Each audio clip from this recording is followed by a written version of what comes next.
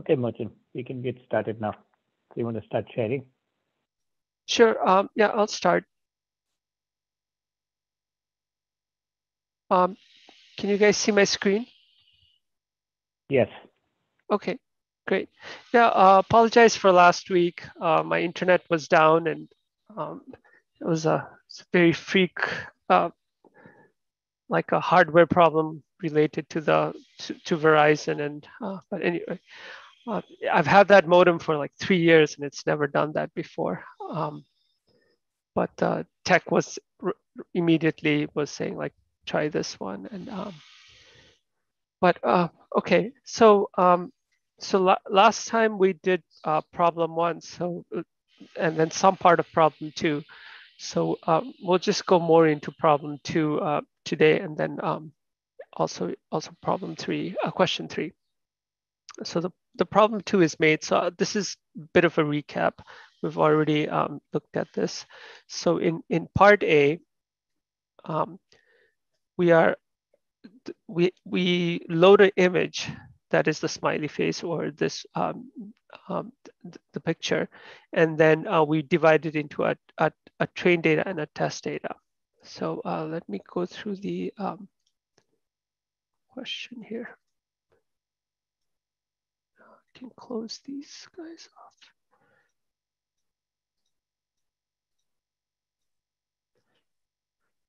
And I think this is the one.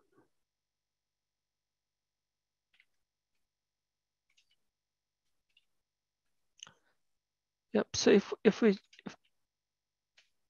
if I just run this, okay, this is not running the right one.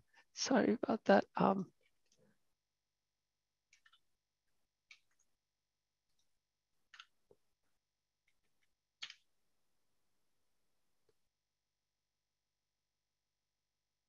So this is a training data, and this is the training data, and this is the test data.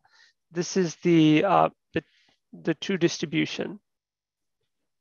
This is the actual image, and this is the learned one, reconstructed one. So the way that the training data comes in here is the function that we're supposed to implement, Q2A. It has a training data and a test data that comes in. So let me go here and do this.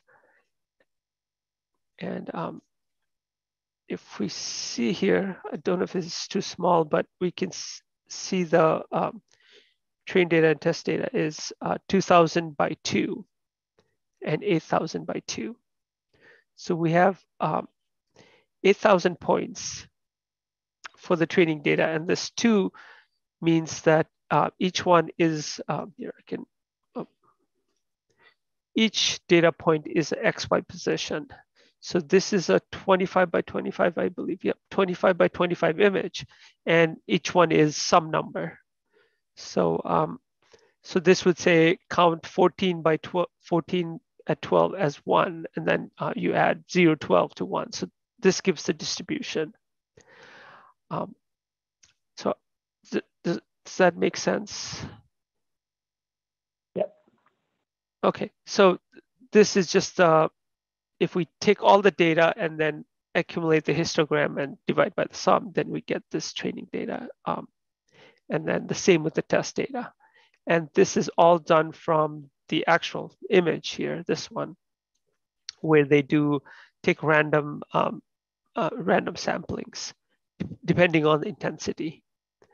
This is this is actually grayscale, I believe, but if I change it to grayscale, it like you can barely see it. The color contrast is not good. So but this is just one channel, even though it has like multiple colors.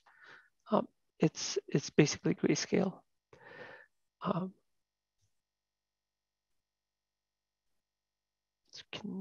Somewhere in here I can do that.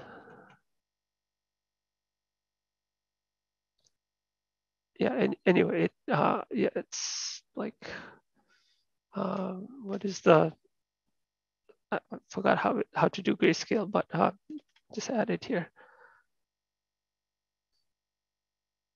I'm show grayscale. Okay. Anyway, I did it. I forgot to put it back in there. but this is grayscale, and then we have 2 points, in each one depicts the intensity, and this is the training and the test data. So what we have to do here, so before we go here, I printed out the model here, and then if we look at the console, this is what the model is. So mask linear, it's just a linear neural network. So I can go over there. Here's the construction of it, and this is the mask linear. And the mask linear is just a subclass of linear, except you send in a mask somewhere. Yep, set mask. And then when you forward it, it will not do. It will multiply the weight by the mask, and so it will zero out some of the weights. So usually the linear would not have this part. It would just take the weight and the bias, right? So yeah, okay. So it takes in 50 in features, outputs 100, then goes to 100 by 100, and then goes to 100, and then goes back to 50. Notice that this is 50. So, but our input is 2. So we only have x and y. So what is done is something is a one-hot encoding, but it's like a double one in one-hot encoding. So as we can see here, if we look at the forward here, yeah. So this is the forward part. So I can get to that part.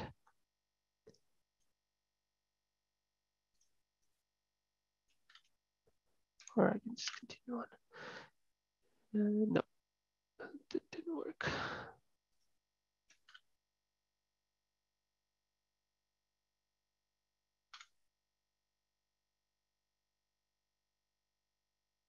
I don't know why it's not. Oh, it's because of this thing is my own thing. Okay.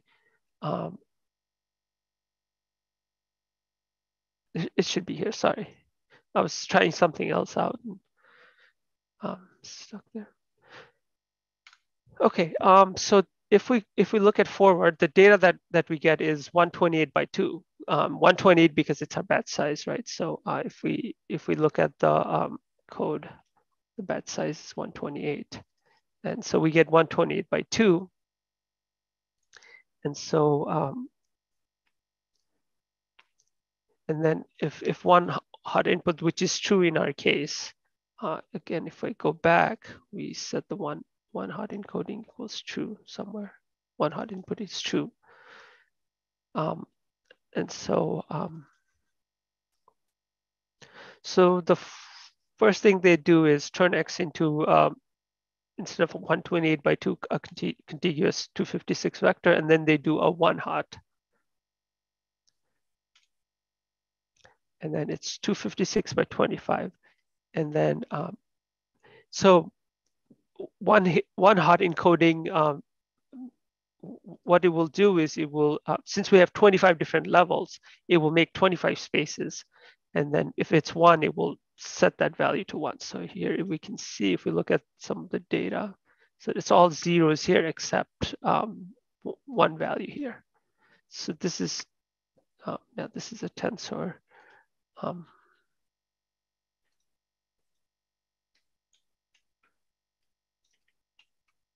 So if I do CPU detach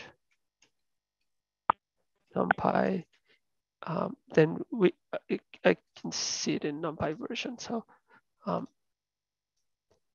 so you can see, you can see it's only 1 at one place. But what we need is sort of double one hot encoding.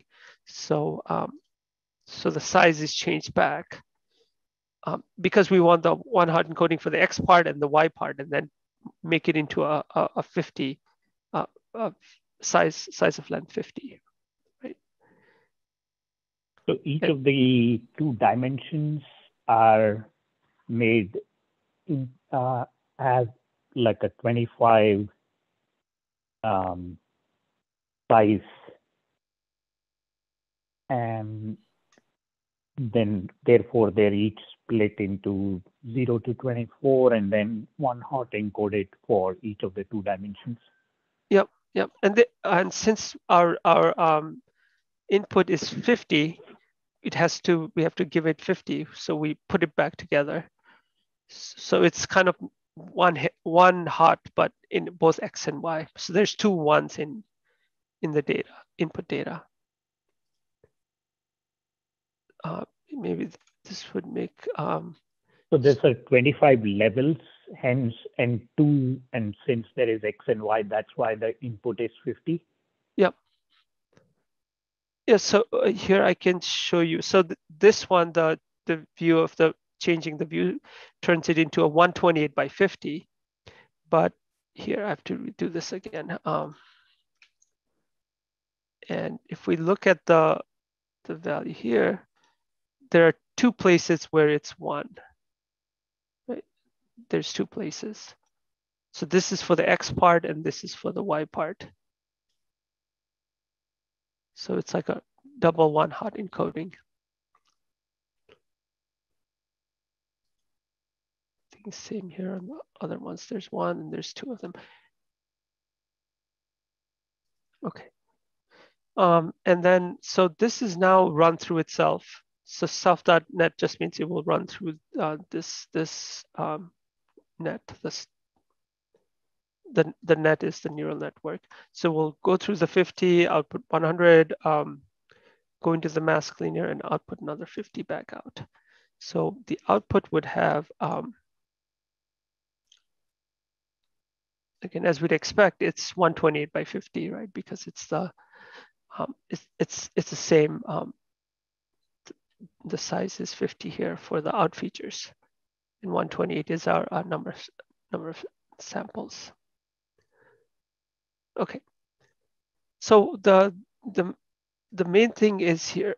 So the purpose of one of the main points I've made is that you give it some number and it's supposed to output a distribution for it. So in our case, we give it x1 and x2, and then we want to know the sort of the distribution of it. So how do they encode the distribution here? So we have 50 values here.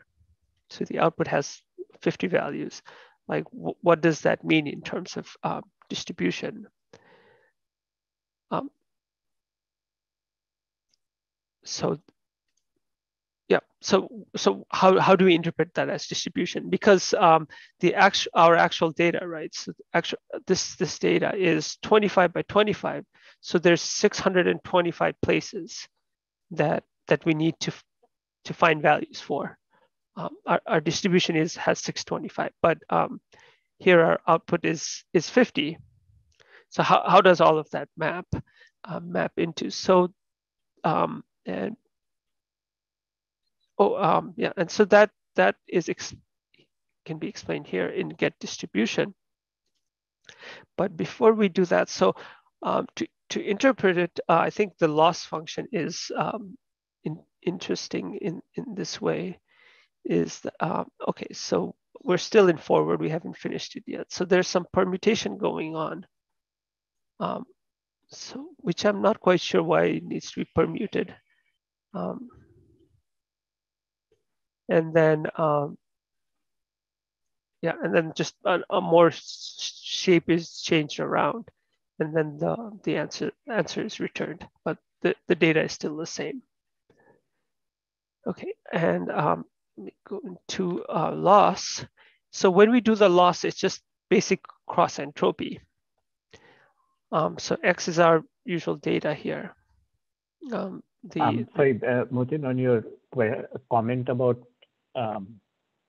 permuting, if you just go to that code Yeah, isn't it? Or just before that, you see that they give the logits dimensions, right? So it's self dot nin, which is number of inputs, and then the self dot d.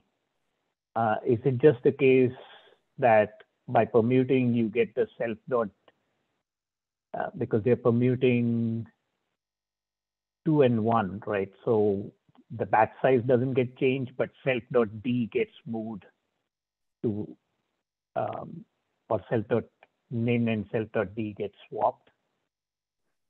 Yep. And so it's the d dimension then that.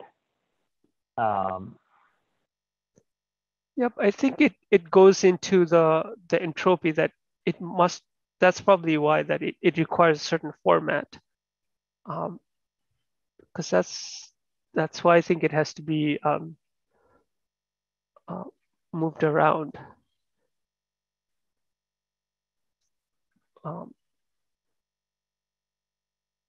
Because yeah, otherwise.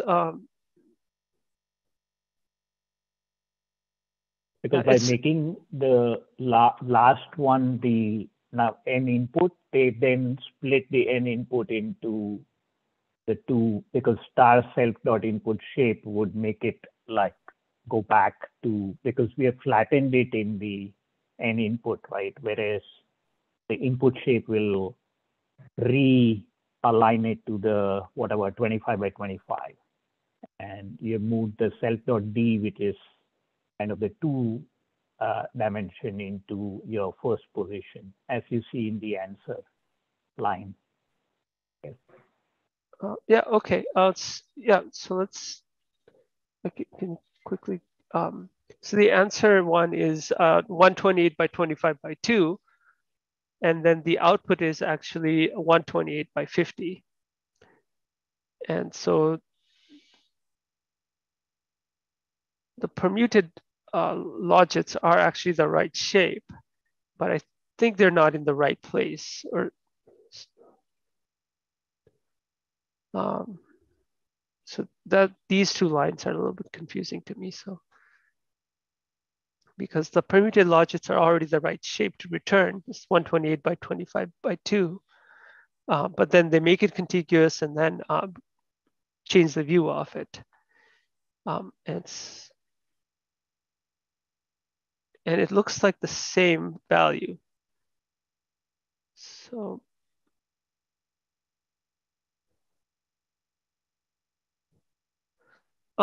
yeah, I'm not quite sure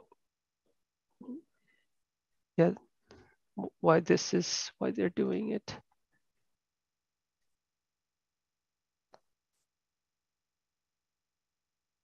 Anyway, so for the loss, yeah, for the cross loss, it's the cross entropy, right? So self dot x times x dot long. So x dot long will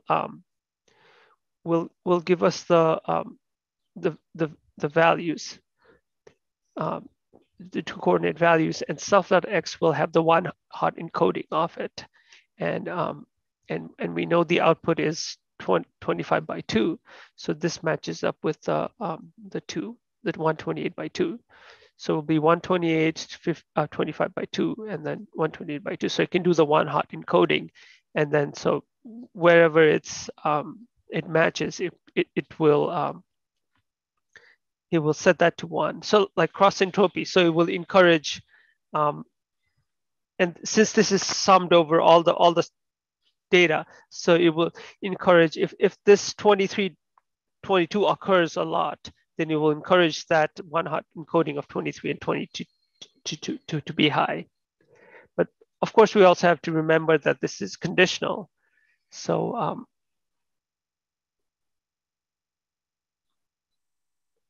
in that the x1 is dependent on x0.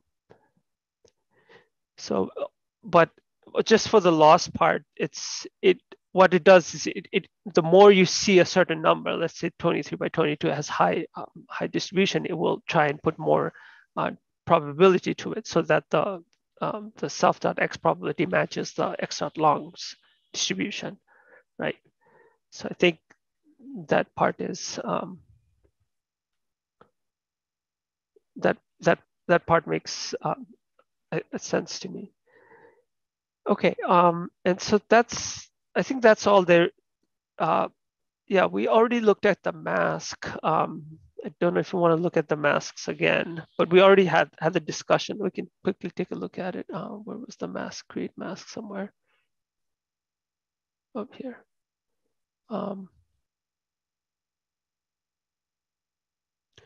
So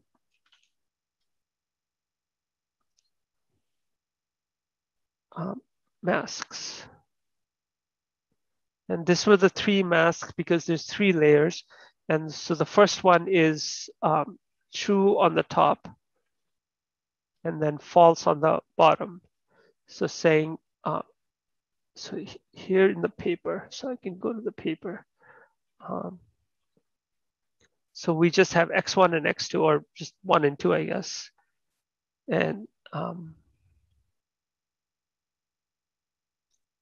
so 1 can connect to 1 and 1 can connect to 2, but 2 can only connect to 2.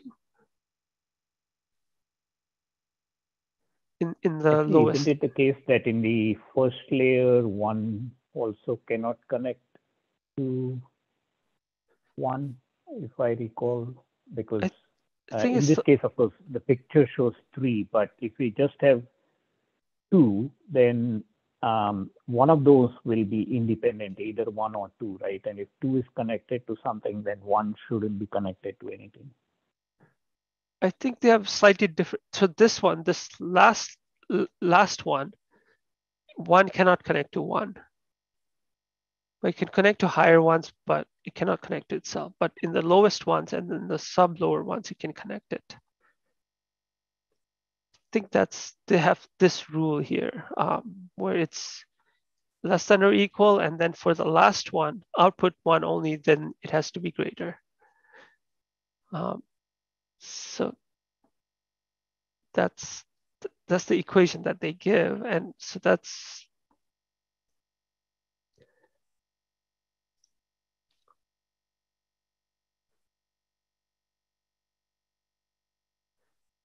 yeah. So I mean, from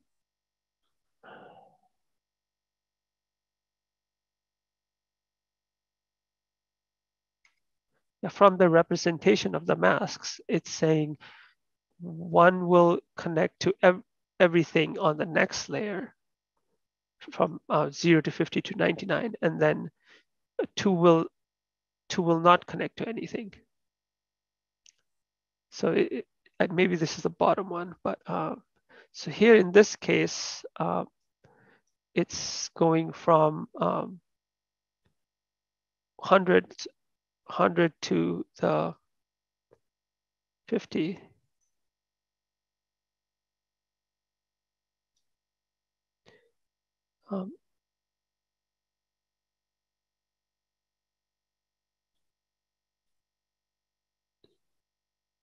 So anything less than 1 will not connect to 1 itself, but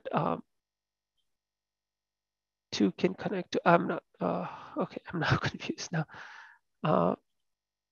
Yeah, and so this middle one says it can connect to everything, so it's all true everywhere, which because this makes sense, because if we just have 1 and 2 and just 1 and 2 here, everything can connect to everything.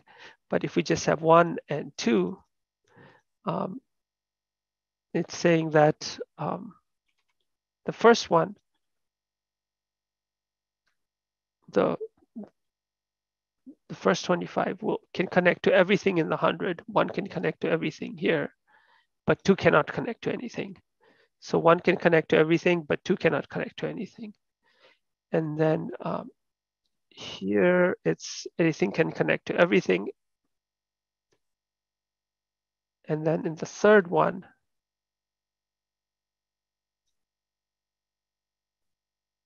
out of them,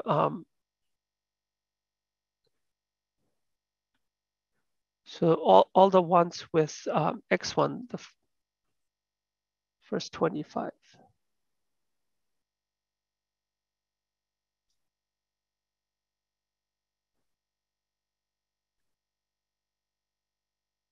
Okay, yeah, I'm not quite sure how the masks are actually, which layers are going to which ones, but this is from the same idea, I guess. So, and I think we only have 3 layers. So,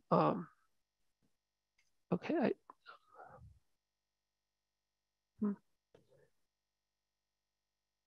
Yeah, the principle is what you have in the diagram on the paper, and we have one less layer, right? Because we're just going from input to hidden. Well, actually, hidden to hidden, right? Yep. There's 100 to 100, and then so we still have the same picture, but one less input. Yep. So, but we have the mask is in the layer itself, and so we multiply the weights by the mask. So that's so we can't think of it as the lines here. So the weights that we have here that are going out is going to be multiplied by the mask.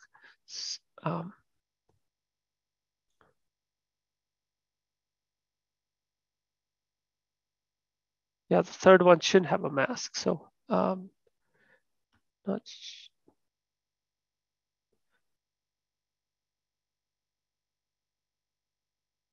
Yeah, it's okay.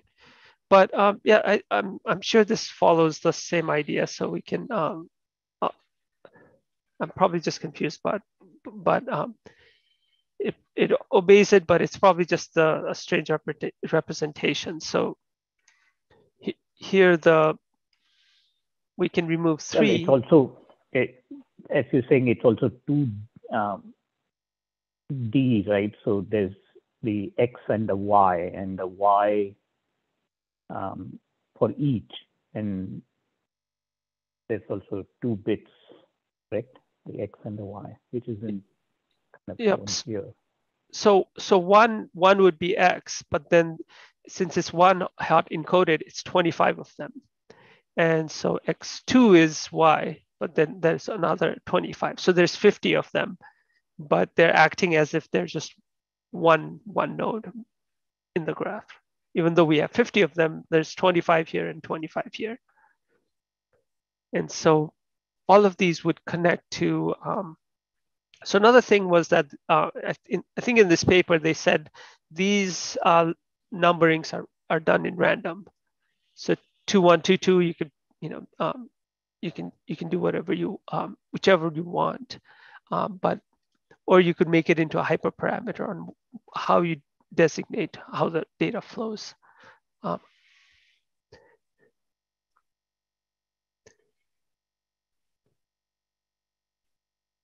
Yep.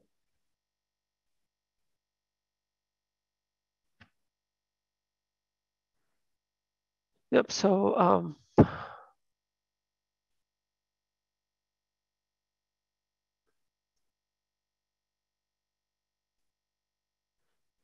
yeah, but yeah, we have the mask here, and let's just assume that this it follows this pattern and it's masking the right thing. I think we probably have to look at it a little bit more, especially because this also comes in Pixel CNN, how the masks are created. Okay, and so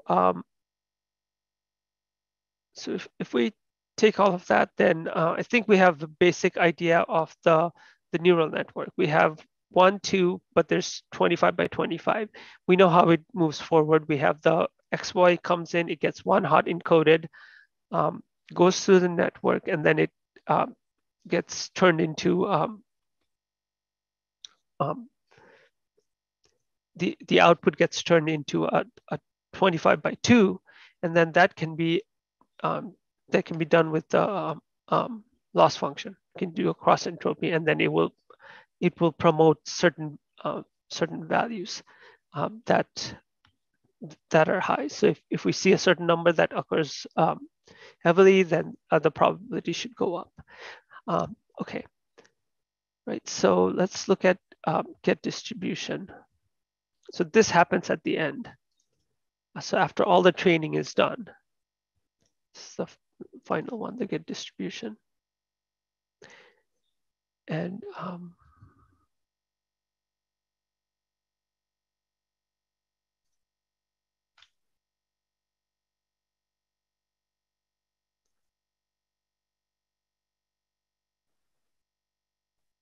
what happened here? Okay. So it's done with this training, and this is the output, and it didn't stop at it because I probably have something else here. Okay, here.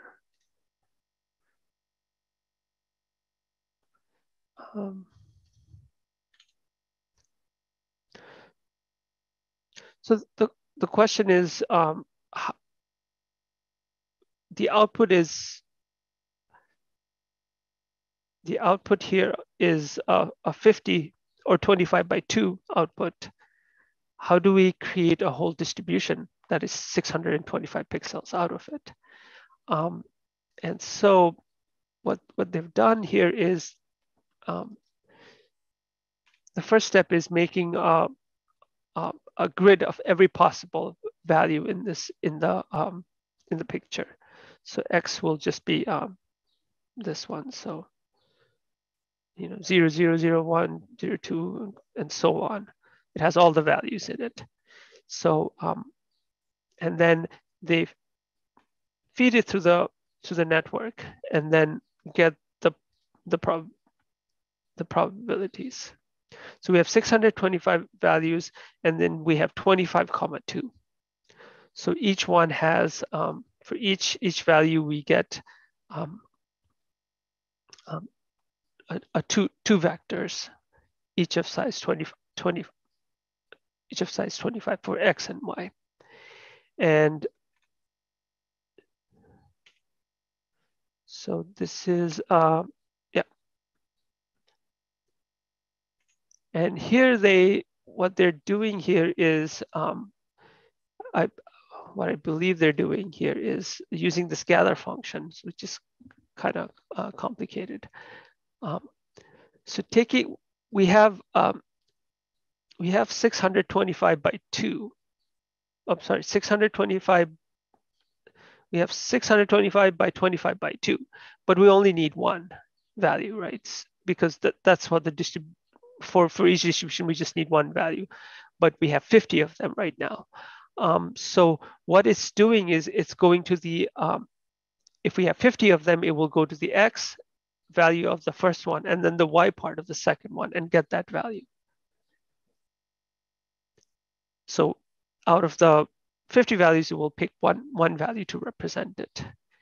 And then, or maybe it's doing 2, sorry. Distribution is, yeah, it's doing 2. So it's picking the X and the Y value together. And then so they sum it up. And then since they did the log softmax, they have to do an X, because if they did softmax, it's the logarithm now. So they have to do the exponential, and then they change it to the view to be the image size 25 by 25 and output the data. And so then we have the actual distribution. So from 50, from each output of 50, we can get a D by D image distribution of it.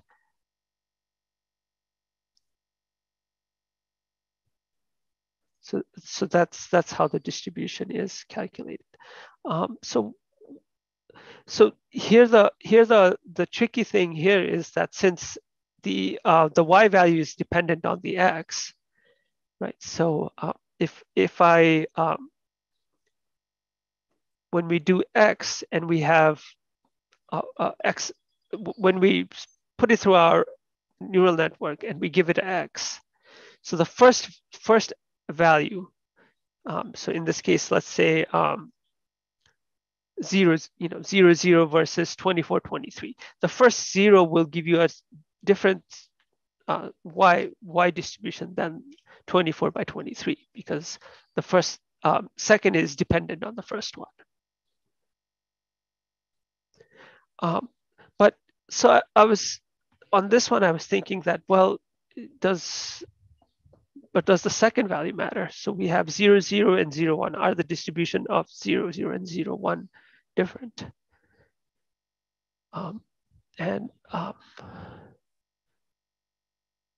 Yeah, log props here. fx. So are they different or not? And turns out that they are not. Okay.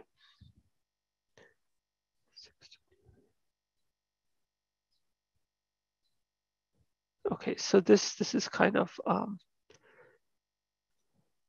so the answer is in fx. So I'll just turn it into fx dot.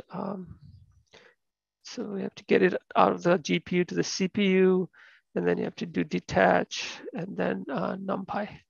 And then so just to get it into numpy, and then it shows up in the debugger, and then you can just look at it. As we can see, they're identical. So like 0, 0 and 0, 1 gives you the same distribution, which kind of makes sense because it's only dependent on the first x and y, right? So I think after the 25th one, it will change. So or 25th one, it will change. But besides that, they're all the same. Right, so I can view it as an array here. And so this, and then if we go to this one, it's exactly the same. So the first 25 are the same, which kind of makes sense. And then if we go to the 25th one, then it, 26th one, no, 25th one, it changes a little bit. Slight change. So yeah, it is. So I made a slightly different distribution, and it doesn't. So instead of taking everything 625, why don't we just only do 25 of them, right? Because the x value is the only one that matters. Y value doesn't really matter. So I did try that, and then but it had its own problems. But I can just show real quick. And so let me just let it continue and finish. So this is the distribution it gives. The learn distribution. We have the smiley. I think the yellow background isn't there. It's green because the yellow was 0 and it never quite makes anything 0 here. But if I set it to 2, this is the distribution where we get distribution. So instead of doing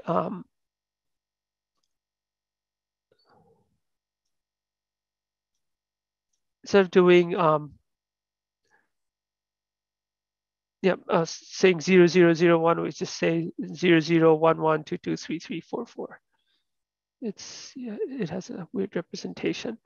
So, and then I do the fx and then the output.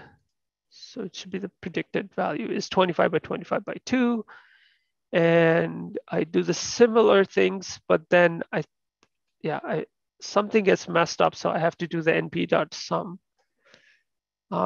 Otherwise it won't sum to 1. So missing a step here, or I'm not doing something right here.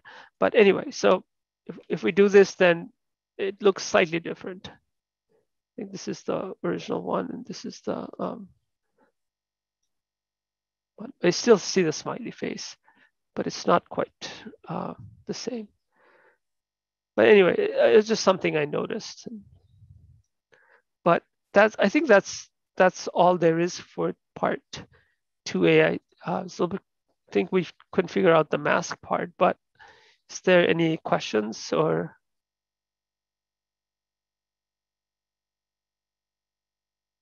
Nope, that's good. Thanks. Okay. I think I was confused about the distribution part because like what does that mean? Like what is it actually that we're getting, and how do we consider it a distribution? I think that the trick. Go ahead.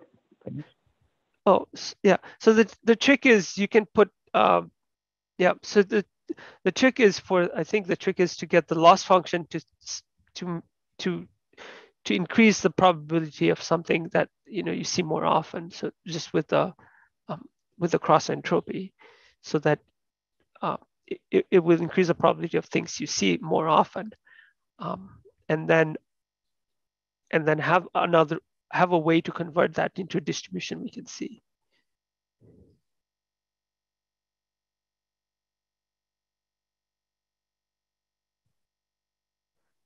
Yeah, and so I'll look more into the mask part. I didn't review it. I thought we already had it figured out last time, but yeah. And so it's I really don't like the code that he uses it to do a mask. And if I wanted to add a layer, like if I wanted to add a second layer, I don't think it's easy to expand this to add another mask. And so it's a little bit more hacky than it needs to be. I think it could have been simplified. It's just like there's a lot of stuff going on here, and it's not expandable. So if I wanted to add another layer, instead of just having, if I wanted to add another layer in there, so see if we can learn better, but it's just very hard to do. The masks here are kind of not sure what's going on, how to do it. But anyway, okay, so that was part A, and what was yeah, we can also do the Jeff Hinton picture. Have you tried adding more layers and you had problems with this kind of masking? No, I couldn't figure out how to do it. I was going to add some more, like add more mask linears in here in the middle, but the create mask was I believe there was something about it was assuming that there was only one layer, or there's something like that. But it does seem like it should work for any layers, but something was not working. But okay, because it seems like the code is designed to work with arbitrary number of layers, right? Yeah, it should, but it wasn't for me. So I can try that again. And it wasn't evident what it was doing. So I think some of these could be simplified, and it gets confusing because there's 50 of them, and which one is connecting to what.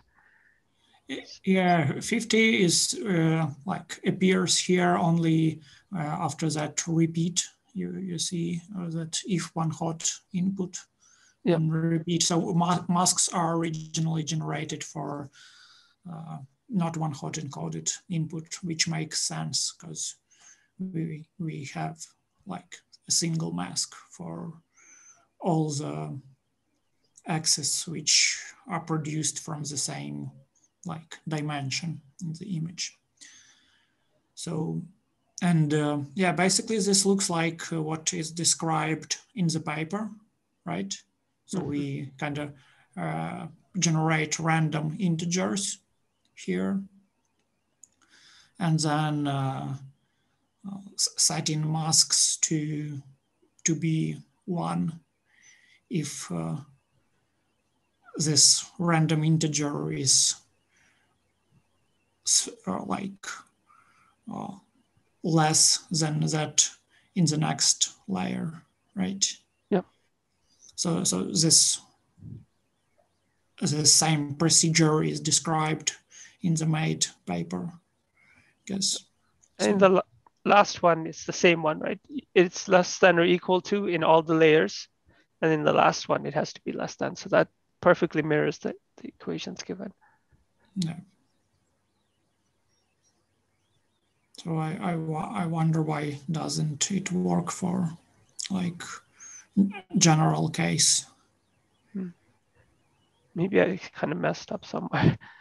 Yeah, and yeah, it's probably, and then if it's one hot input, then the mask is repeated and just made bigger, right?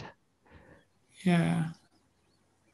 Yeah, so the one hot part, like to analyze those pictures you were showing with trues and falses, you could just set one hot input to false and it will produce this like masks for actual inputs, like connectivity masks, and that would be like just easier to view those. Yeah.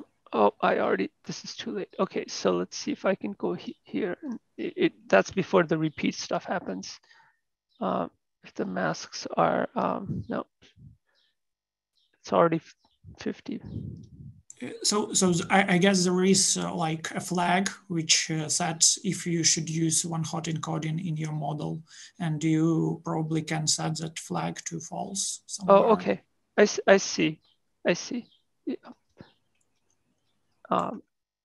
And then we can look at it here, and the mask should still be, nope, it's something still 100.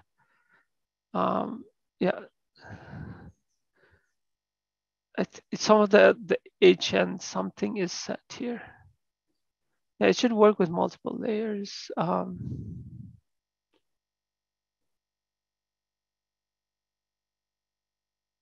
L is 1. Yeah, NIN is 2. I don't know why. Oh, it's M, sorry, masks. No, it's masks. Yeah, so masks are fixed now. So now you can see that like input mask is 2 by 100 and the output mask is 100 by 2. Okay. So it's instead of 50. Okay.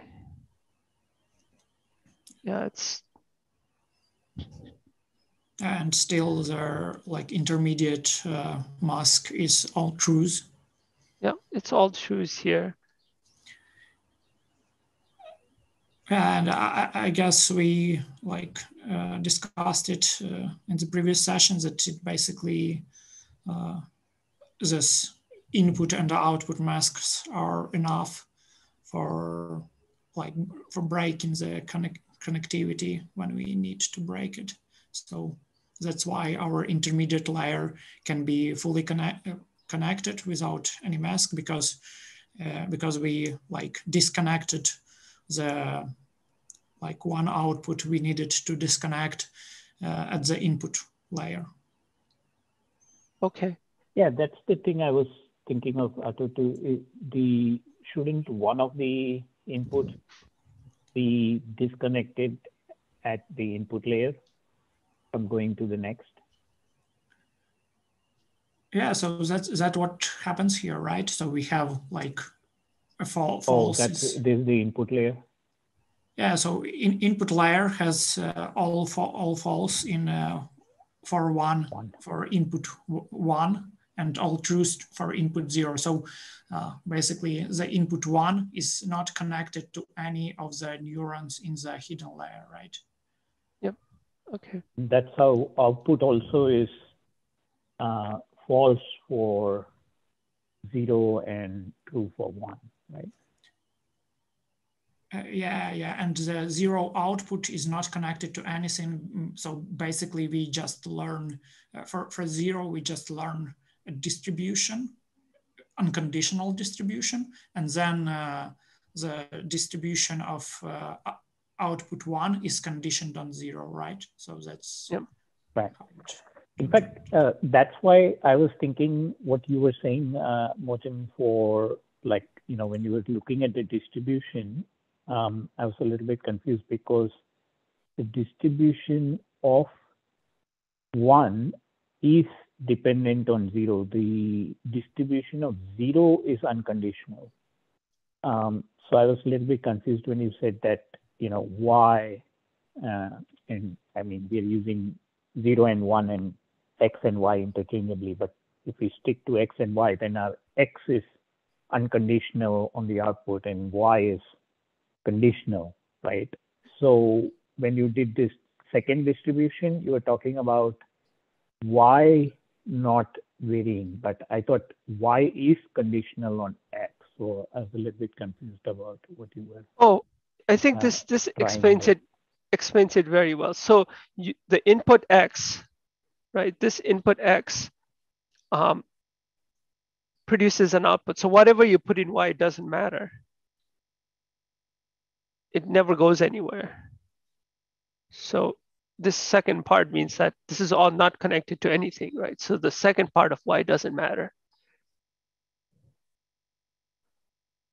But it still implies that the output, so the output is y, the output is all based on the output is only y, but that output y is only comes from x. Right. So that y value doesn't matter. Does that make sense? Here, so we put in x, then this gets propagated to the next level. We put in y, it nothing happens. It's ignored, and in the last one, whatever comes from zero is ignored. It never is put into zero. Only the y part is output.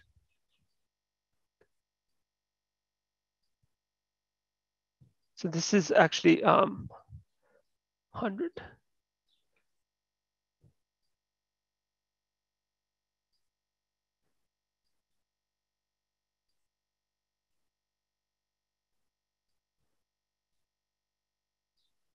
So I think so. The thing is that the y doesn't affect the output, but only x affects the output, and then the so that's my thinking. It's just the way it has been set up. Yeah. So that statement I agree with. That what you're saying is, y is dependent on x, but y in this autoregressive thing cannot depend on itself, right? So y is not dependent on y. Yep. Y is only dependent on x. Yep. So when the output, we just look at what x is, and we don't have to look at y when we're calculating the distribution.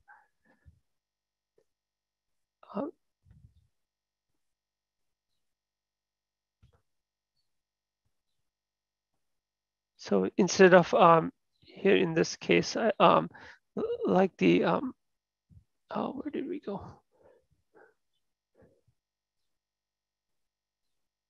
Oh, sorry.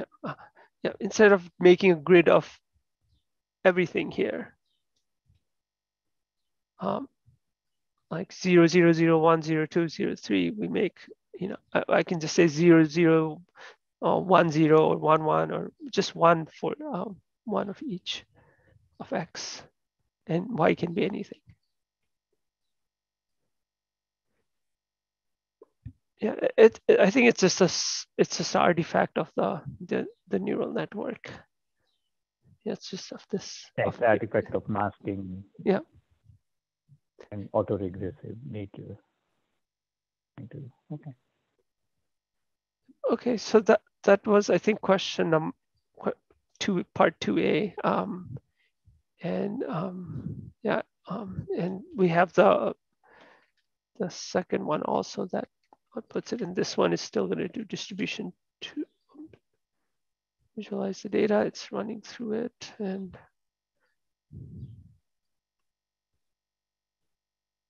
it's a little bit bigger, so it takes a little bit longer.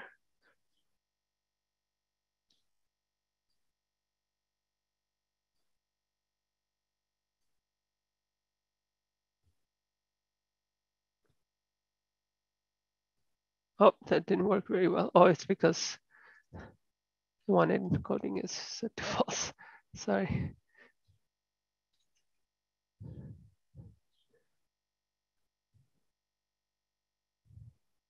So yeah, we constrained it to only 2 parameters.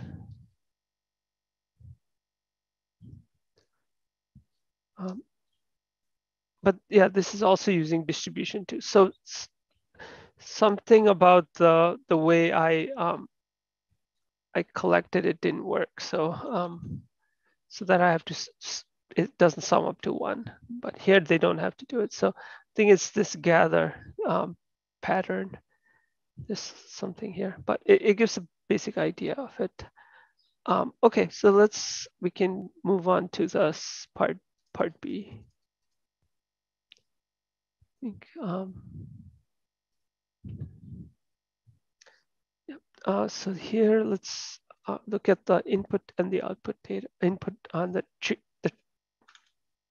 model and the output data. This is Oh, shoot, sorry. This is the shapes one, right? Not the intent. Yep. I kind of, what is it, to be made? I ran the wrong one. This is the shape one, and then the input should be, so height and width is 20 by 20 pixels. So each picture is 20 by 20. And the test data is 4,491, 1,20 by 20. And then train data is similar. So it's the input data is 1,20 by 20. And the network is the same here. So the input is 400. So that's 20 by 20. And so we get 400. And the output is 800. And that's 20 by 20, but each pixel can be black or white. It's a binary picture. So that's why it's multiplied by 2. And I think this shape is needed for to do the loss function again, because you have we have 20 by 20 image, and then each one can be 0 or 1. So we need the probability for 0 and 1 for the loss function to work, or the cross entropy function to work. Yeah, you could use binary cross entropy and have 400 output. So basically, okay. in this way, it kind of over parameterized. So when you use cross entropy, you always have an over parameterized output. So basically, yeah, there is kind of redundancy in your outputs, but it also is easily extendable to arbitrary number of classes, right? Yep. Yeah. So I think that's why the structure is this way. But the input here is that size. So 1 by 20 by 20. So okay. So we can go into forward pass somewhere here. Forward. Okay. Yep. So the input here is 128 by 1 by 20 by 20, right? So because 128 is our batch size, and then our image size is 20 by 20, and then there's an extra dimension here. Yeah. And so the first thing is just it's flattened out so that X is 400, because that's what our input neural network takes in. And so they put it inside the neural network, and then they change the shape back so that the logits are 128, 400 by 2. We'll get 800 out, but we'll make it into 400 by 2. And there is another of the permutation. Same here. So that's another thing that I'm not quite sure. So it does change the shape from. Isn't it there just like as you're saying, it's just a matter of putting the 2 inside and then getting the 400 out, and then the 400 is converted when you do star self.input shape to 20 by 20? I think permute also changes the order, right? Yeah, so the earlier order is 402, and instead now you make it 2 402 batch size, then 2, then 400, and the 400 can now be viewed as 20 by 20. I see. I see. Okay, so you're saying if we just do view, then the data gets all messed up.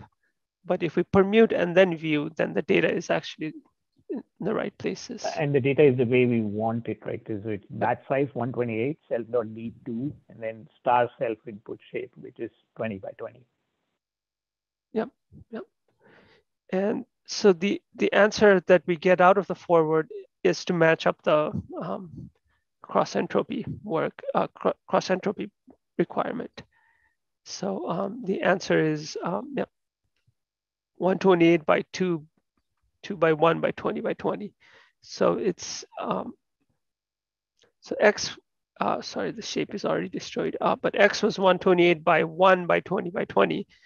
Output is 128 by 2, answer here, so 128 to 120 by 20. So there's an extra dimension added for the binary, right? And so if we go to loss, yeah, and then X is 128 1 by 20, and then predictions are 128 2 by 1 by 20.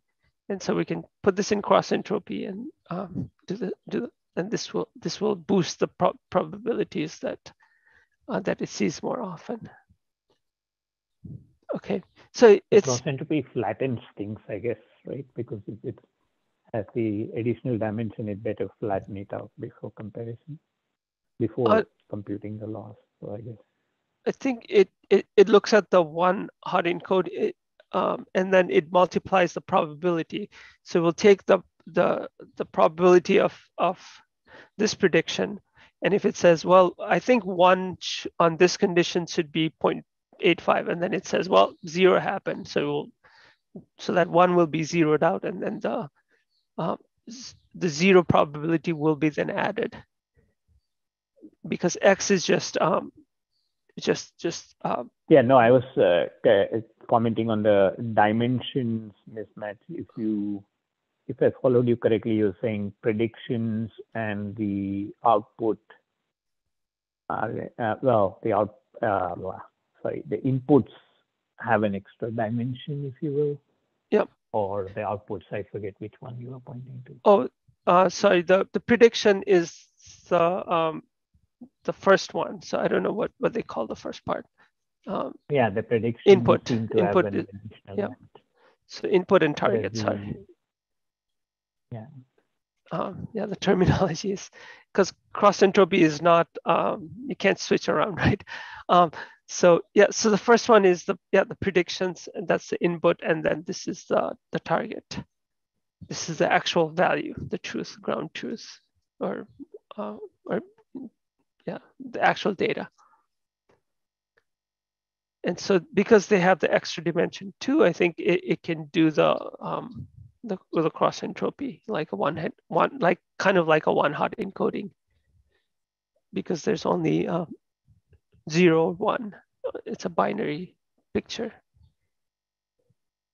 So, yeah, so the data here is completely different than well, somewhat different than the part A.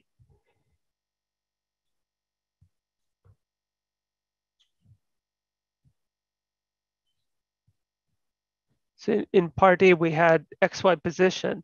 Here, we're actually giving a whole image and saying, okay, here's the whole image, and here's where it's 1 and 0, and kind of build up our models to see if we can predict it, predict the underlying how this model is generated.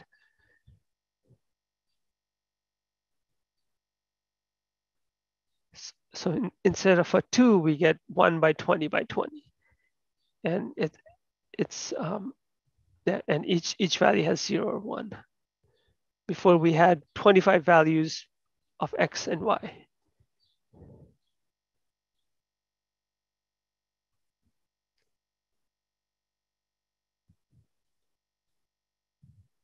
But I think if we think about it as, okay, what's the input and what's the output?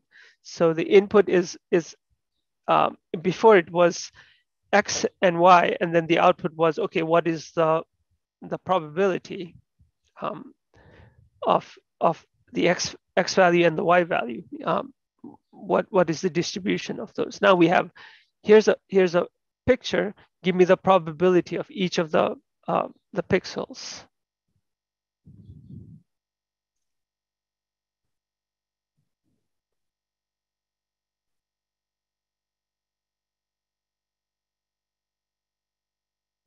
Okay. Yep. And so instead of like having X and then getting the probability of the Y, we have each pixel, then you have, okay, here's this pixel and here's the probability of that pixel after because of the pixel before, and then the probability of that pixel before, you know, so and so on. So there's like a whole chain. Okay, and so here we don't get the distribution. We get what they do is a sample, and because what we're trying to do is not calculate the distribution, but we want to regenerate these images that we don't have. So we want to get the distribution, and then, but we want to say, okay, I want to create a new one from this. Before we were happy with just saying, what is the distribution? But here we can't even look at the distribution anyway. There's like 400 different distributions, right? So each one after the other. Instead of a 2-dimensional one, we'll have a 400-dimensional distribution or something like that. So what we'll do is we'll generate some samples and see how they look.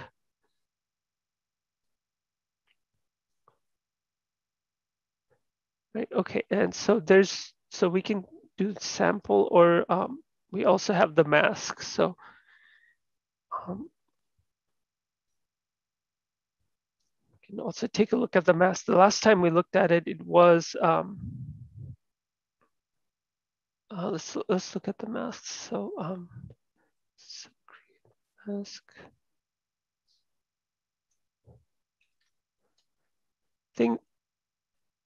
So the paper says that you can treat the mask as a hyperparameter, and so here there's the masks are created at first one time. They also say that you can also just randomly generate the mask at each training time. You just have random masks, and you train. Or then you can also have the masks stored beforehand, and then there are some good masks that you know are good for your data, and then you just use those and then use it as a hyperparameter. But here they just randomly generate one and then stick with it for the. So the create mask is only called in the constructor of made. So once the mask is created, then I think it's all set. Okay, so the masks are also the same, 3 of them. It goes from 400 to 5112. So we have 400 inputs and it goes to 512.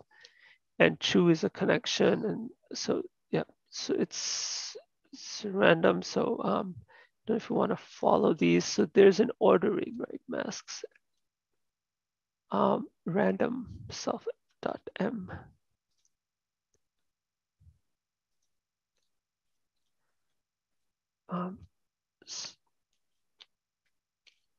So the first one, it just goes from 0 to 100, I guess, 100, 500, 400. And in the second layer, it's randomized. So, so 0 would not be able to connect to, so 0 could connect to itself, right? So the first one would be true for everything. Oh, it is false for something after 323. Or it's true the other way. Okay, probably this way is the 5112. It goes to 5112. So 0 will connect to everything. 1 will connect to everything except 0, which you have to find 0 here. So I don't know where it is out of the 512. So it should probably have one place where it doesn't connect. Yep, here, and that's probably 0. 382 is probably 0. 382. Yeah, 382 is 0, so it can't connect. Does that make sense? Because yeah, so they randomize. So the first one is not randomized. So it's the same ordering that they have self-dot ordering. And then the second one is Yeah, randomized. So go ahead. The ordering was what was confusing and how they use it in the sampling. And it seems like we use somewhere in the, but I guess you supply the ordering, right? Or they take it. So yeah, so in the paper they said you could supply the ordering from like as a hyperparameter, or you can just generate it randomly. So here 2122 is randomly generated, and they show the first one also a random, but I guess it doesn't need to be. I mean, there's no point of randomizing this one. It could just be 1, 2, 3. So here they just say the first layer -1 is just the same order as the same order, but then the second and the third ones are randomized. And so they do the randint from the smallest number, which is always 0, I guess, but ML -1, which is the previous one, and then yeah, and so they randomize all the values of that's coming in from the previous layer. And so if you're 0, then you can connect to everything, right? Because 0 is the smallest values. Then 1, you can connect to everything except 0. And then 2, you can connect to everything except 0 and 1. And then, but they do say that you randomize it. And I think it's also randomized with, I mean, it has to be with replacement, right? Because the 512 is bigger than 400. Right? Does that make sense? Yeah. Okay. So yeah, and so that's what I was saying. So here 382 is 0 in the second layer. So everything after 1 has to be false because you know it cannot connect to it. So you have these, and then we can probably figure out which one is 2, just like that, because it would be the I guess 286 is also that's probably 3, 4 or something like that. 230. Yeah, I mean, you can get the idea, I guess. Yeah, 5 and 2. Yeah, okay. So I think the mask here makes sense, how it's connected or how it's not connected. Okay. And so so that's the only part left is how to do the sample. Right. If you go back to the sample code for a minute, yeah. So then here they invert the ordering. This is the part that I was doing, and then use that to do the logits. Right? Is there? What are they doing there, or what is it I'm missing? Okay. Let me see. Let's get to that part. The inv ordering is the same, I think, as the regular ordering. Yeah, no, it's just the flipping of I and X, right? Because it becomes X and I. So they just take the ordering that's done and flip it around. It's actually the same. It's just, yeah, it's actually 0, 0 to 1, 1. Nothing has changed. I don't know why they call inv ordering. It's the same.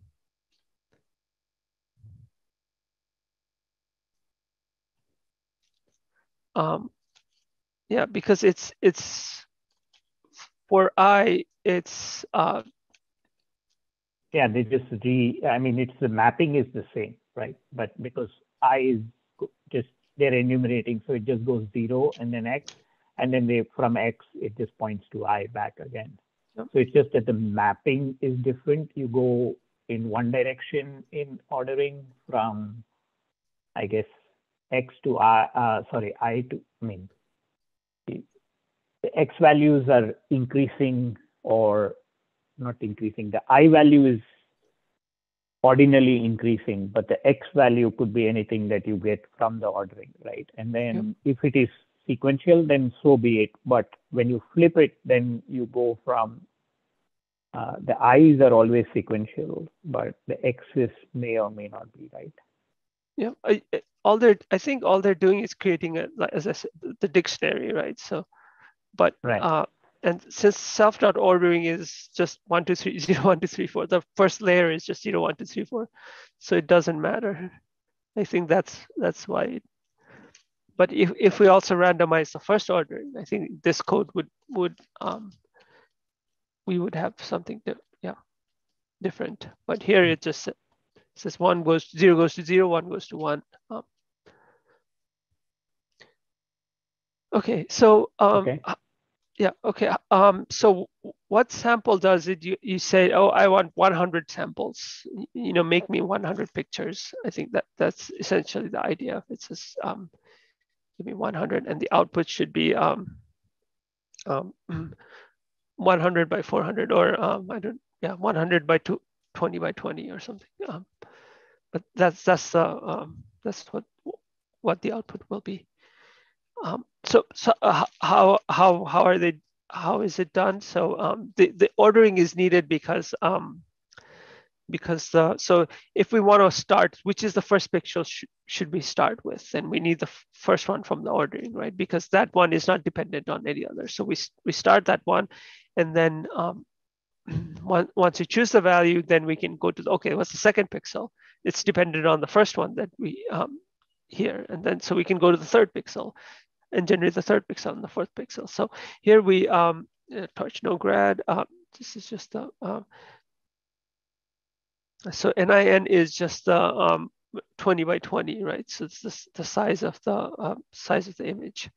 So we'll go for every pixel in the image, but we'll do all the pixels at the same time. But we have to go one pixel at a time, right? So because we generate the first pixel, and then the second is dependent on the ones you previously generated. The third one is dependent on 0 and 1. So okay, so we take samples, even though it's 100 by 400.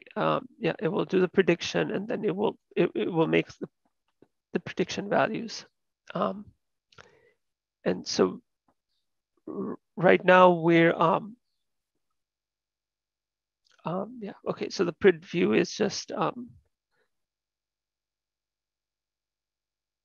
yeah, the output here is 100 by 2 by 1 by 20 by 20. The 2 is from, you know, the probabilities for 0 and 1. We get both of them, right? So that's from that forward pass before. Okay, and so this is just changing the view. So instead of being 100 by 100 by 2 by 1 by 20, so it's 100 by 2 by 400. Okay, and then logits is it will just give 100 by 2. So it will say, okay, out of all the 100 images that we're generating, give me all the probabilities of the pixel that we're going to generate. So the I is the range, and then the ordering is the ordering that we created before. I mean, right now it's ordering is the same, but here we would say, okay, what's the first pixel or the ith pixel that we want, because we know from I-1 to 0 that they're all dependent. So then we get the logits from here. We do the softmax. I mean, it's only 2 values, but right. So each one has just a binary. So probs would just be 2 of them. So so logits, here's logits. So we have these numbers, and then we just do a softmax of them. And it's, you know, this one says, this is tensor, sorry. Yeah, this one says 0.09 and 0.98. So it's like very likely that the first pixel wants to be 1. So in all of them, they are all pretty similar. So here's the multinomial. This is binomial, right? So you just do a coin flip with a bias coin, right? So you say 0.09, you get 0, and then 0.9, you get 1. and you just say, okay, just flip a coin, the bias coin you get, then give me 0 or 1s. I called it dist. It probably should be dist, but oh, shoot. Let me jump the gun here. Okay, so oh yeah, okay. So dist is, it should just give us 1. So dist would be 100 by 1, right? So that gives us the pixel that we want. Okay, out of all the 100 images, what was it? 0 or 1, 0 or 1. There's some zeros, but most of it was 1, right? And then we take that and update our samples and say, okay, of all the orderings, this is the one we got, put it back in there. And then we do it again. It's a little bit wasteful, right? Because we've done all this calculation and we've thrown away, like, we don't need most of it. But in the second one, we'll have, okay, the first one that we used, in ordering 0, that will be used to create in ordering, 1 pixel. And so it goes, and then we generate the next set of pixels. And then on the next loop, we'll have in ordering 2, and we'll use in ordering 0 and in ordering 1 pixels to generate the third one. And then all of these, the randomness is that we'll get different samples is because of this multinomial. So this is still a coin flip, right? It will say, okay, which is going to be the next pixel? So that coin flip will determine, will create the variance in the image it generated. Right, so if I let it go through here, all the way here, and so the samples is 100 by 1 by 20 by 20. So it's the shape is changed. So we have 100 pictures of size 1 by 20 by 20. Right, and so so we have like 100 samples. And we can look at it, and here it is. I mean, I guess it learns some things that usually there's black in the middle. So this is the original, right? And it kind of learns the star shape, kind of. And it makes a circle, yeah. But yeah, so, but we had, let's say 800 parameters or 400 parameters to model this set of pictures, and these are the samples it created. Does that make sense? Yeah. Okay. It was good to see the dimensions of all of the variables, because then it kind of begins to explain things. So I really like that you took us through that, through the debugger, and that way it's easier to grasp what's going on. Yep. This is this is very interesting in the way that how do you generate samples? But there, where is the actual randomness here? Like how does that? Also, it makes the point that he covers in the lecture later on, right? That you also highlighted that a lot of calculation is thrown away. That's one. So you could potentially reuse that by caching and things like that. And the second point, which is the kind of the conditionality, that's another improvement, right? Because in this case, we independently through the multinomial sample all of the pixels, whereas the likelihood of pixel 35 being close to pixel 34 is high, and we don't use that. And that's another kind of improvement as we go along in this process. So that kind of becomes obvious when we are discussing this code. Mm-hmm. And yeah, and so that's all. I can also run the second one.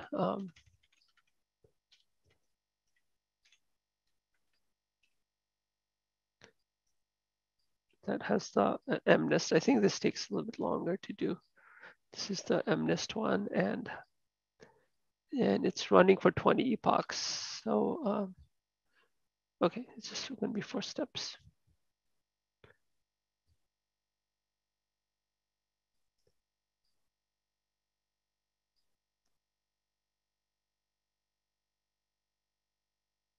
And so this is what it kind of learns. And the yep, and the error, we could have stopped here at 12 or something, 13.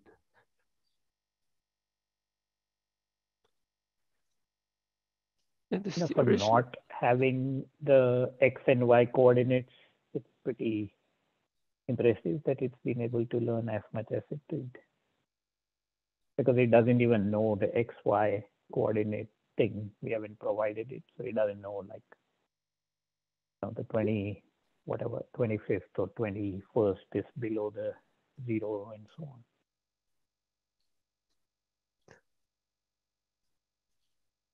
Yep. Yeah, and some of these are kind of like, that's probably is the problem. It disintegrates because one wrong randomness caused everything to kind of disintegrate. But this would not appear in the MNIST data set, right? These like some of them are pretty bad. Yeah, some of them are bad. Okay, so I think we can go to Pixel CNN. I haven't looked at that as much. So but get started, Pixel CNN. Okay. And so this is the same data set as before, so I can quickly run it. This is not what I wanted to do, sorry.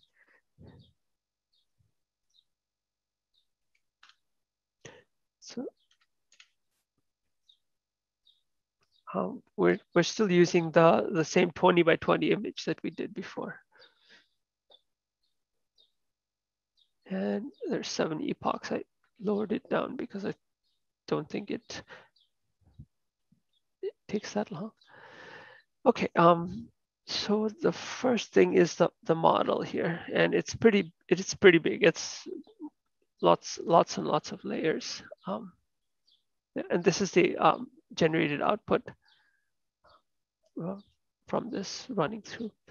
And so it has almost 19 layers of it. And most of them, the main one is here is the mask.conv2d. So it's the 2D, the convolution version of the masking. Before we're just using linear connections. So the mask will have a 2D idea, and then it will have the spectral view, or what is it called? I forgot. You can have a 2-dimensional view of what is going on. Okay, and so yeah, here if I just go, the data is the same as before, right? It's 1 by 20 by 20, so much. It's the same data being provided. Okay, it's just the pixel CNN that's different. So the pixel CNN, so this, I should clean this up because this is the same code used for all the ABCD. So there's a lot of things that that will get skipped. But the pixel CNN uses called the mask.conv2d. And this is subclass from conv2d. So the previous one was subclass from linear. So this one is from mask.conv2d. And it does similar things. So I'll skip over some of the things. So here's the mask. This is the similar thing that we did to the mask, where we do a register buffer so that this is not going to be affected by the this is not going to be affected by the back propagation. And then And the difference is that I think, well, this is kind of confusing to me, was that the masks are actually created inside here, given the type. But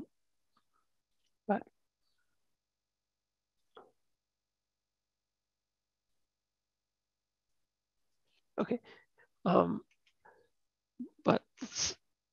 but the idea here is that we are given input shape, number of layers, and then it creates this stack. So if we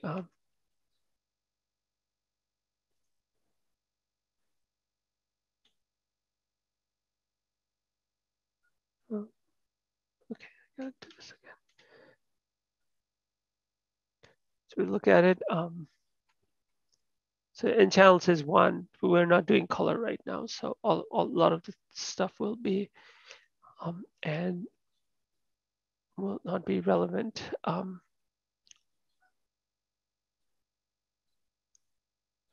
So this conditional size is none and color conditioning is false. So this will also not matter. And we're not using residual blocks. So I think the residual blocks are the ones that have skip connections. And so we're just using the mask quantity, same size, a number of filters, and then padding and all of that. Okay, so the first thing is the module has a mask quantity, first one. So you can see it should be here somewhere, model.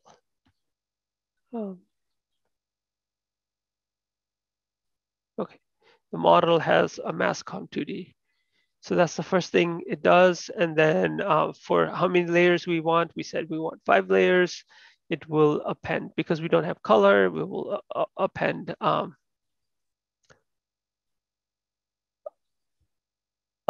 layer normalization. So here we can see a layer norm got added, and then it adds a ReLU and the block in it. Block in it is the mask quantity. So it adds a ReLU and a mask quantity, and it does it 5 times. So it's gone off the screen. And then the last 2 is a ReLU and a mask quantity, and a ReLU and a mask quantity. And so all of that is skipped over. And so if we look at it, the model is this one. So it's the last ones without the padding, and these are the ones that were repeated 5 times. 1, 2, 3, 4, 5. Okay. Yeah. So apart from that, I think let's look at the forward pass. So the layer norm is used here because we cannot use batch, like in convolutional net, the batch norms are usually used, but here we cannot use those because it will introduce kind of leakage, right? Well, so the information from like future pixels could leak into the previous pixels if we use the batch norm, right? Is that right? I don't know. I should look at the paper. I didn't say anything about the mask here.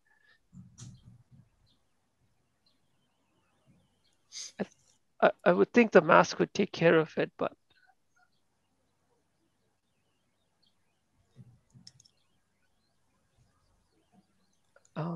yeah, I thought this was only for some sort of color conditioning, that they use their own specialized one instead of using the standard layer norm.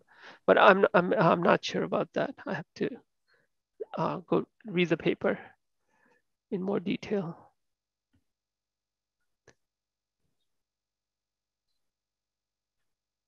Yeah, I can try to answer that next time.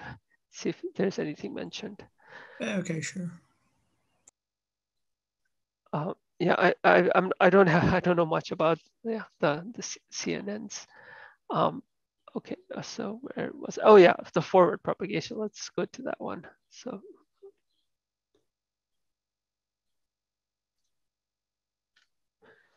yeah, the the data is the same, right? So X is 128 by 1 by 20 by 20, and we flatten it out.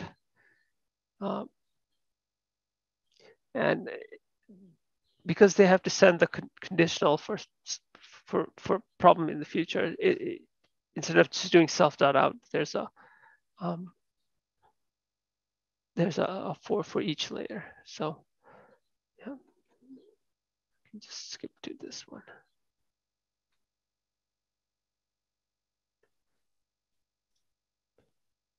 So here the output here is 128 by 2 by 2 by 2 by 20. So just like before, our input X 1 by 20 now gets a 2 by 20. It has the same same parameters as before. Like you have the binary 1 or 0. There's an added dimension. This becomes 2. And oh, sorry, one question. In the forward, that are they just normalizing in that out equals X float minus 1.5.5? oh, this one is for color. Second line. The This second line. Yeah, this one, right? This one is for color, I think. Yeah. It doesn't do anything in our case, because 2 becomes 1, and then this becomes 0.5. 0.5 cancels out and doesn't do anything, at least in this one. But it's only for colors. So if we have more colors, I think they have to normalize it to something. Oh, yeah, divide by 3 if it's channel. 3 minus 2 minus 5 is 1.5. 5 will be 3. They did yeah, the colors will have to go up by, I think it's 8-bit color or 4-bit color. So it'll be either 2 color or 8 color or 16 colors. And I think they have to normalize by it. Yeah, it is in normalize, it is dividing by the number of colors. The X in. Okay, got it. Thanks. Okay, and yeah, it's the same similar process here, right? So the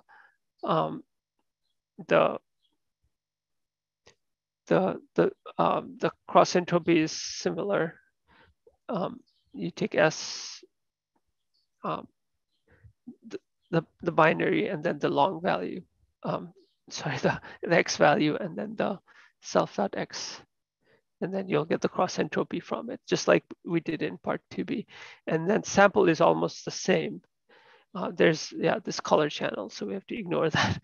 But it's going through X and Y, and so it's going from left to right to generate the pixels. The height and the width. Height and width, sorry. Yep. Yeah. Height and the width, and then it's generating the pixels, and it's still doing the multinomial. This part is the same. Okay, so I think this one part that's left is the masks, which I couldn't, I wasn't sure what they were doing. So here at the end, they do a create mask. Okay.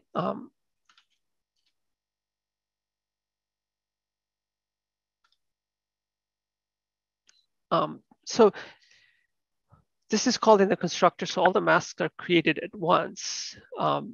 So if I look at the mask here, then they all are the same shape. So I'm not sure what is going on. So if I look at every one of them, they're all pretty much the same.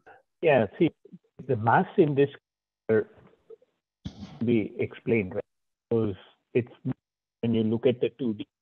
By the way, the link posted yesterday, I think it was kind of take you through that I thought was more explanation or details. So people are interested, look at one is a tutorial and this couple of blocks.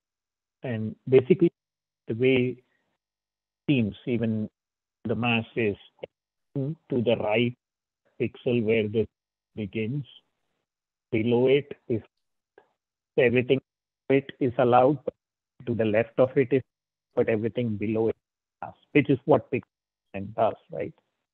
It masks everything to the right and below the pixel, if you will. Yeah. So if you look at 3 and 3, at 3 and 3 x and y axis with, then everything and everything to the right is masked from influencing, but everything to the left is allowed to influence. Yeah. So it's just strange that all the masks are the same. So I thought they would have a different arrays of masks. So they must using masks some other way because they're all the same. So if I go to this other one that got created, it's also the same. Like if I go to another one, yeah, it's the same. It's slightly different. There are like the masks of type A for the first layer, which have the central pixel masked out. And for the intermediate layers, the central pixel is not masked. Okay, so let me redo that again. Otherwise, those are the same. And but if you think of it, it makes sense as basically what we want to achieve is the fact that any of the pixels that come after the pixel of interest are not or like all the pixels that come before the pixel of interest are not conditioned on that particular pixel. And in CNN case, this is achieved by this kind of like sequential mask, we can say. And yes, it's pretty different from what we have in case of fully connected network. But if you just think about the connectivity pattern here, I think that only the pixels that come after the pixel of interest are conditioned on it. And yeah, so the pixel here in the center is not conditioned on any pixels that are after it, right? And that will kind of propagate through layers, so that the receptive field of this central pixel is only like to the left and above it, not to the right and below, right? Okay, yeah. Yeah, no. Type A, type B is the difference whether you mask the other and whether you don't. The type B, we think I forget which, but I think in A you mask the other, and in type B you don't mask. So what I have on the screen is type, because it's allowing the pixel to go. Because if you look at 3, then it's a, whereas if you go back to your original ones, then Mato was commenting that it has 0, meaning blue thing at the T when I was commenting. A type, again, that be type A, would not allow the pixel to look itself. So the first of the convolution will be a type A, because it allow the center pixel to look at itself, and then else is type B. Okay. Yeah, and I think this filter is used, I'm sorry, the mask here is used in the forward. So the con2D, the weights are multiplied by the mask here. Right.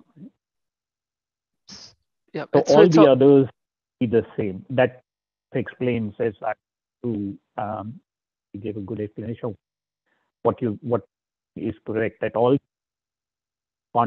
mass will, all of the rest will be of type B.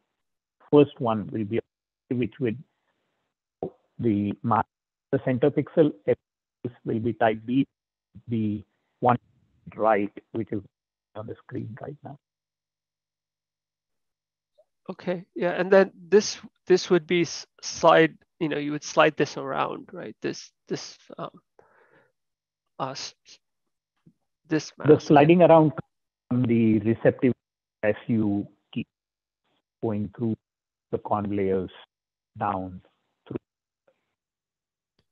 the network, because your receptive as it grows then begins to include the off pixels on the pixels on top.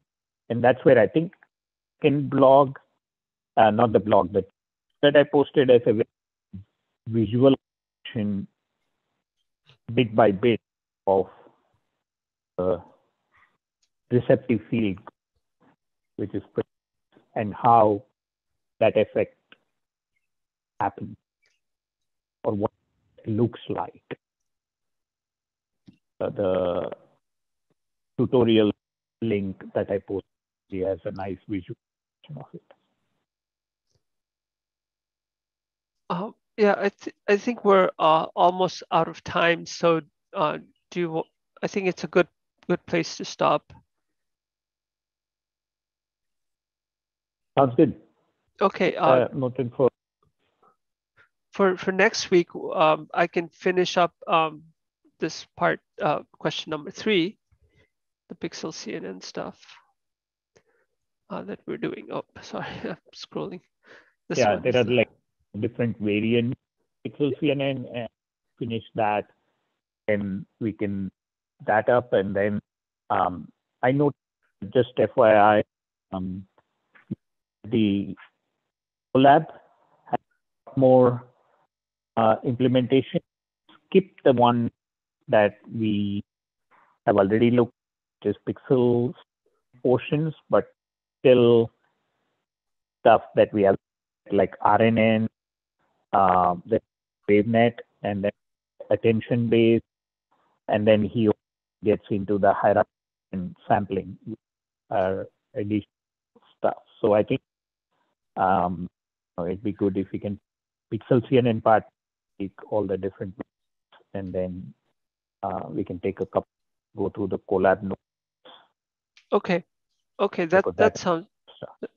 Yeah, that sounds good. I can clean up this so that we're not using the same one for everything and it's getting confusing. So that's what I plan to do next, is so that each problem is we can go through it more easily. But I think that there are similar ideas, just small variations. Yeah, just minor variations on the basic idea. Be easier. Sounds good. Thanks for Martin. That was really good to go through it. Okay, thank you. Okay, well, I'll see you guys next week then. Thanks. If there are no other questions or any comments. Thanks, bye. Okay, thank you, everyone. Okay, Till next bye. week. Thanks. See you next week. Bye. Bye.